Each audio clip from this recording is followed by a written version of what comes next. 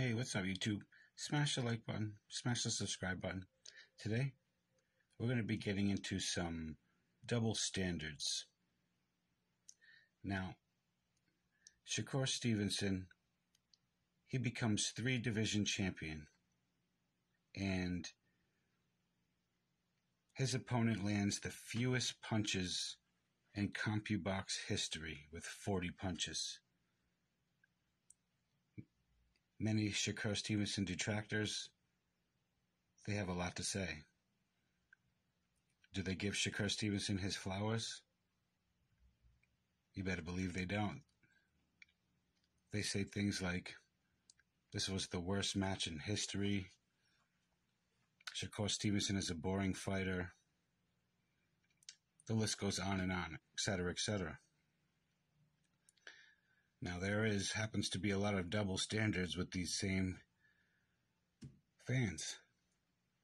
Some of these are the same people who believes Francis Ngannou, who got the L, actually deserves to have that reversed. They believe he did enough to win that match. Well, let's take a look at some of these stats on these matches here to compare them. You have Francis Ngannou. He landed less punches than Shakur Stevenson, 59. Okay. So Shakur threw more punches and landed more punches than Francis Ngannou.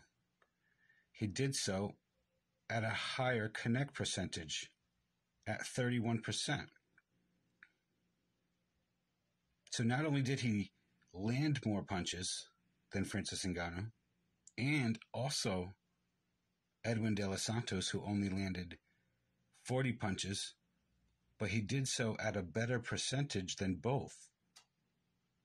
Edwin's being the worst out of anybody's, because Shakur Stevenson made him miss so much. I mean, some of these contradictions are ridiculous. Then you got, let's see, you got people saying how great Devin Haney's defense is compared to Shakur Stevenson. Okay, so let's take a look at their last match. Each of their last match. Let's look at the stats on those. Compare them. So Devin Haney, he gets hit with 124 punches. Shakur Stevenson, he only gets hit with 40 punches. That's 3 times less. So in their last match, Shakur Stevenson got hit with 3 times less punches than Devin Haney did in his last match. So who got the better defense? So let's see. Maybe Devin Haney had better connect percentage. Maybe he was more accurate. Let's check that. No. Devin Haney only has 27.2% to Shakur Stevenson's 31.1%. So, as you can see, Shakur Stevenson, he holds his opponent to the lowest punches landed in CompuBox history. It's no coincidence that he happens to have the best defense in all of boxing. So, he becomes 3-division champion faster than Floyd Mayweather, faster than Pernell Whitaker. The list goes on and on. And the detractors go wild. They say these are some of the same guys who also said Edwin De Los Santos was going to win this match. Many people said, Mr. Lightning, this is going to be a close match. Edwin De Los Santos, he does this, he does that, he has power, he closes the distance, Mr. Lightning. Okay. They have a lot to say about Shakur for the performance, but what about these guys who said Edwin De Los Santos was going to knock Shakur Stevenson out? Where are all they? They're all missing in action. They're all silent. Because their guy landed the fewest punches in CompuBox history. And they're trying to pass the buck to Shakur Stevenson for becoming 3-division champion. And also putting on the best defensive display in over 38 years. I mean, the reason for this harsh criticism of Shakur Stevenson, there's only one reason for it. It's because they're jealous of Shakur Stevenson's skills.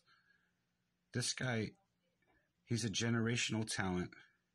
Everyone knows about it. The promoters, the fans, the fighters, they're critiquing every little thing this guy does because they have to criticize him in this win because he's not going to have a loss. So they need to strike while the iron is hot. Kick Shakur Stevenson while he's down, if you will. And I don't know how they can consider this being down when Shakur Stevenson won the match. He dominated the entire match. He won most of the rounds. He outlanded his opponent, which Devin Haney didn't do, by the way.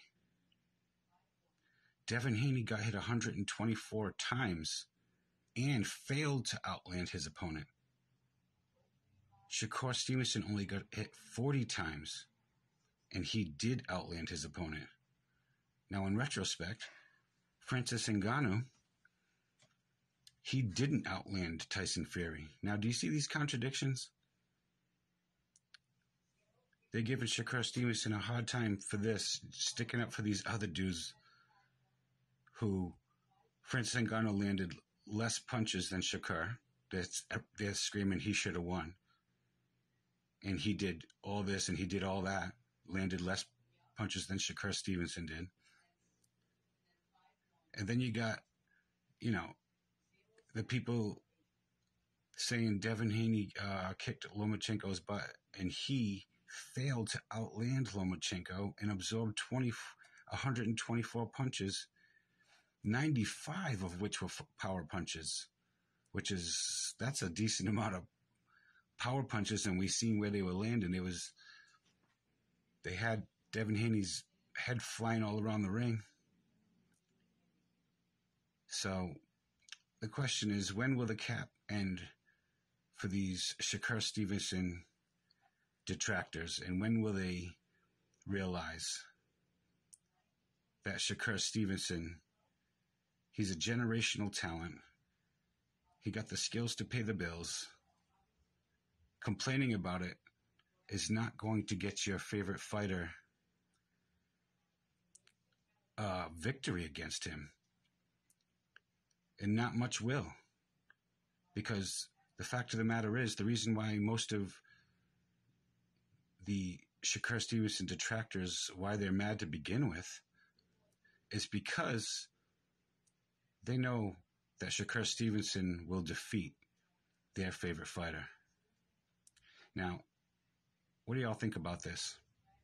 Drop a comment below, whether you agree, whether you disagree. Smash the like button and smash the subscribe button.